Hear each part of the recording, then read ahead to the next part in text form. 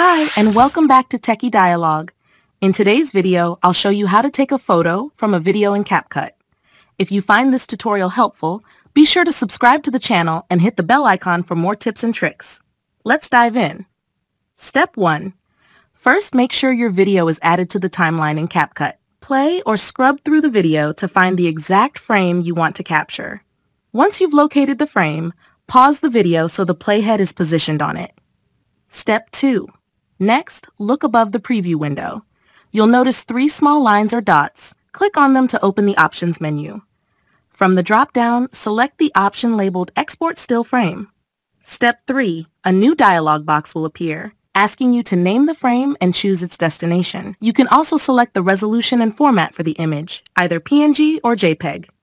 PNG works best for higher quality, while JPEG is a good choice if you're saving space. Step 4. After selecting your preferences, click the Export button. Your still frame will now be saved to your chosen location. You can use this image as a thumbnail for promotional content or however you like. And that's it. Taking a still frame in CapCut is quick and easy. Thank you so much for watching, and I'll see you in the next video.